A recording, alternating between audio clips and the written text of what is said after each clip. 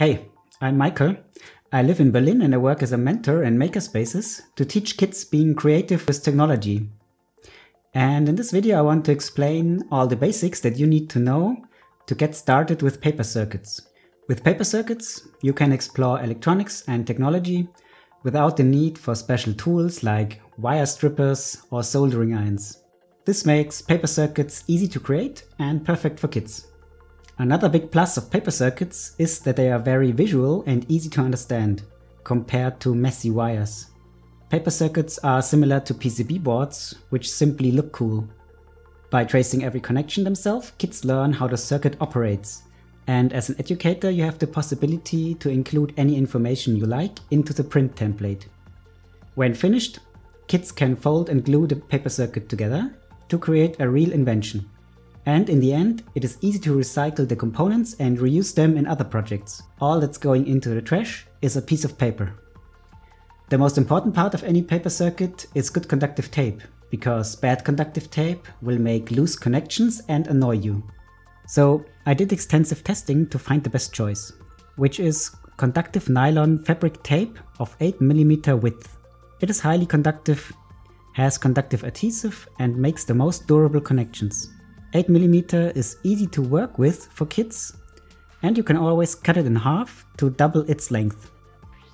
The batteries I use are small button cells. They are cheap and lightweight, but have enough energy for everything we need. Using them is easy. I use a binder clip and this fold-over corner to connect my battery to my circuit. Doing it that way is easy and cheap, but makes a really strong connection. And you can exchange the battery anytime. Just remember one thing. The two poles of the battery are only separated by this small insulating ring. So conductive tape could accidentally short-circuit the battery. If this happens, your circuit will not work and you will feel the battery getting slightly warm. Besides that, I never experienced any problems with these batteries. For electronic components, through-hole components with long legs are much easier to use with paper circuits. I do not use surface mount because they are often tiny and more difficult to connect. Components are attached with short strips of conductive tape. For corners in your tracks, you can use one of the following methods. You can simply attach two overlapping strips in a corner.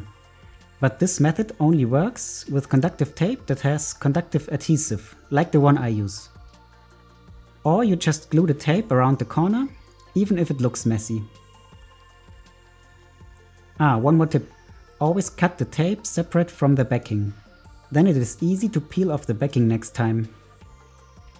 In case you have two tracks crossing each other, you can use some regular tape in between to add an insulation between the tracks and avoid short circuits. If something is not working in your circuit, here is my typical way of debugging paper circuits. First, check if your battery has a short circuit by removing it and feeling if it is slightly warm. Then press down on all connections to repair loose connections. If you use an LED, turning around the battery can help because LEDs only work in one direction.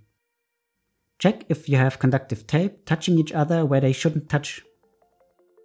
Use another battery in case yours is empty. Exchange the component, maybe it's broken.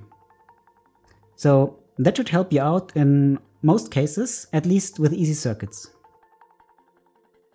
To get started with paper circuits, I recommend my Easy Circuit template to play around with different components. If you have, you can use Velostart in between the switch. This turns the switch into a pressure-sensitive button to control the components. I have made a complete list of needed components for paper circuits, so if you want to use the exact components I use, follow my links in the video description. You can even recreate my paper box for sorting everything. So this is my first video of my basics series. There will be more videos about what components are great and how to use them in paper circuits. So if this is interesting to you, consider subscribing. Yeah, that's it for now. Thanks for watching and see you next time.